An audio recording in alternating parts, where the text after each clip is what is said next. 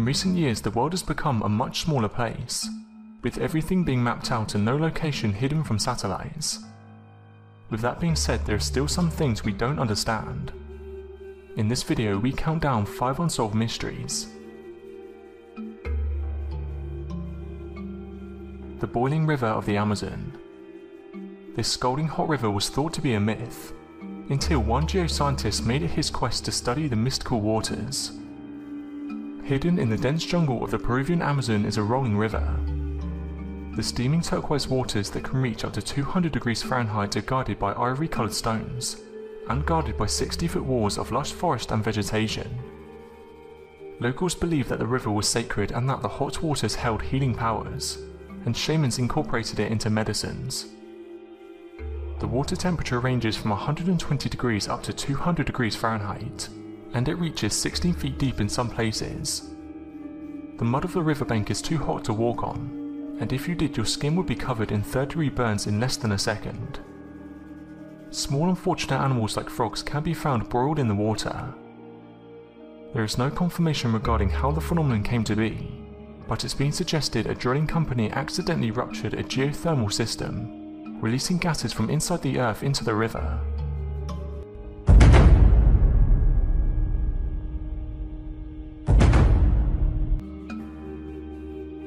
Chimpanzees represent our closest living relative, sharing 98% of our genetic DNA.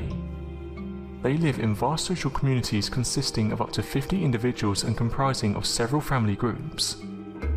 They have strict hierarchies, with one dominant alpha male.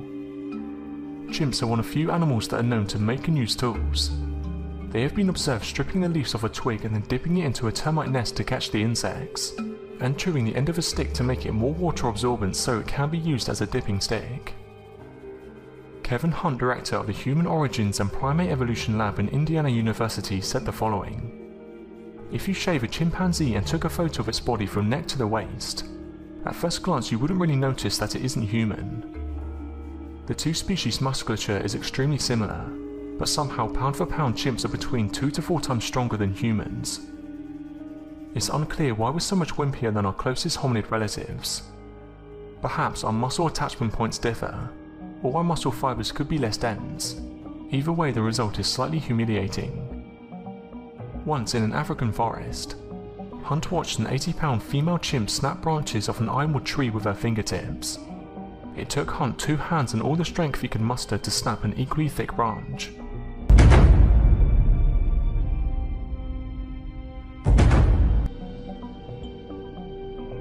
There's at least 2 Jersey Devils, the variety found in folklore dating between 1735 to 1909, and the Jersey Devil of modern sightings. The Jersey Devil of folklore has hoofs, a snake tail, bat wings and a head that looks something like a horse. Altogether, it roughly resembles a kangaroo-like dragon. In fact, it was described as a dragon by many of the early witnesses.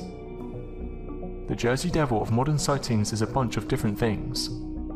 The name has been applied to cryptids that more or less resemble the original Jersey Devil, but it's also applied to nearly every New Jersey cryptid imaginable, such as hairy humanoids that resemble Bigfoot, mystery birds and even eastern cougars.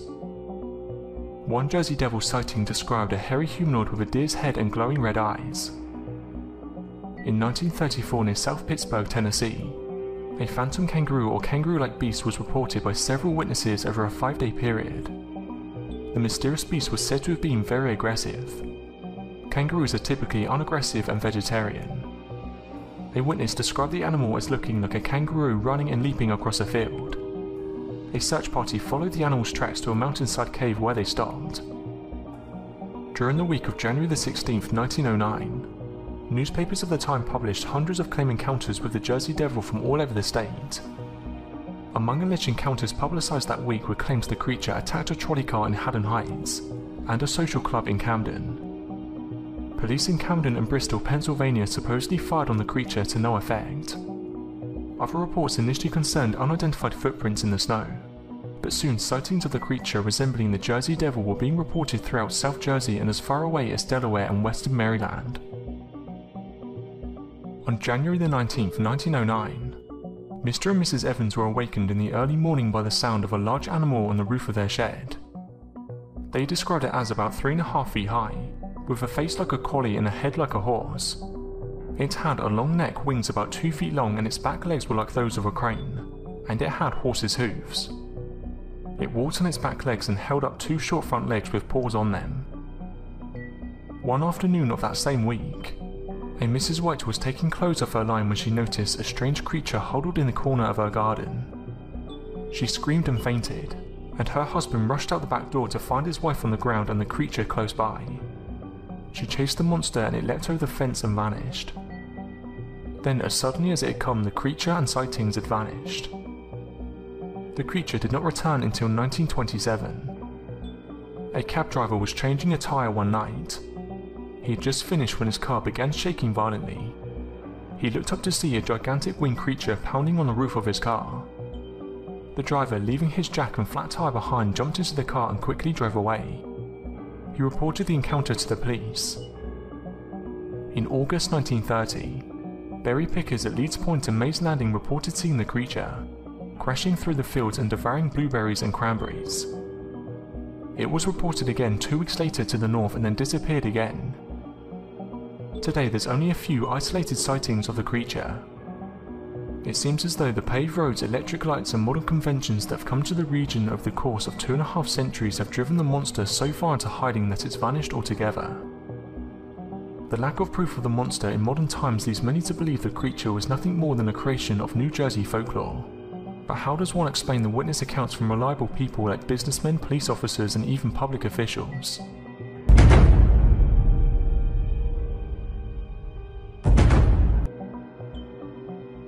Remy van Leerd was a Belgian pilot who became well known for his heroic exploits during World War II. Among other feats, he escaped from a German prisoner of war camp and made it safely to Britain, where he became an ace in the Royal Air Force, but his famous monster sighting came years later. According to van Leerd, he was flying over the jungle in a helicopter when he spotted a giant snake. It was very green and had a white belly, which he estimated was over 50 feet in length. In his account, the serpent reared up as though it wanted to attack the helicopter. He even managed to snap a picture of the beast, which is now well known in cryptozoological circles. Unfortunately, the picture doesn't provide anything to indicate the scale, so it can't be used as proof that the snake was really that enormous. Still, he insisted that the monster was a true giant, and could have easily eaten up a man if it wanted to. One very exciting area of cryptozoology is that of apparent dinosaurs who have somehow survived up to the present day. The thought of having real dinosaurs still prowling the wild places of the world, as they did millions of years ago, is exciting. Such mysterious creatures can be found in many reports from the deepest, darkest jungles of Africa to the rainforests of South America. Yet you don't necessarily have to go so far away to such isolated spots to find accounts of supposed living dinosaurs in the modern age. In the southwestern United States, there have long been reports of dinosaurs roaming about, apparently very much alive and well. Tales of dinosaurs in the American Southwest go back to the frontier Wild West days of cowboys and Indians. Among some of the most talked about and famous of the dinosaurs of the West are the various large pterodactyl-type creatures, said to have been sighted throughout the 1800s and beyond, and which were already known to the native peoples of the region as thunderbirds. The story of this photo's existence was corroborated by writer H.M. Crowner in a 1963 article in Fate magazine, and renowned cryptozoologist Ivan Sanderson claimed that he actually owned a photocopy of the photo. From there, the legend of the now notorious Thunderbird photo really took off. People began to come out of the woodwork swearing they'd seen the photo on TV, in books or in magazines, but in every case no actual copy could ever be tracked down. The question of the elusive photo's existence became a popular topic within the realm of cryptozoology, inciting heated debate and speculation.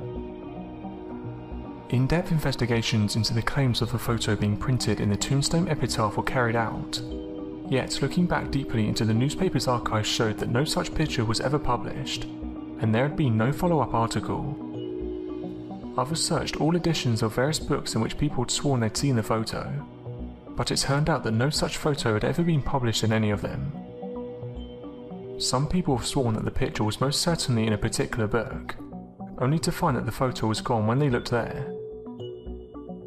Over the years, photos have occasionally been brought forward and claimed to be the supposed lost Thunderbird photo, but none of them seem to be exactly what was described in the original or what people insisted they remember seeing.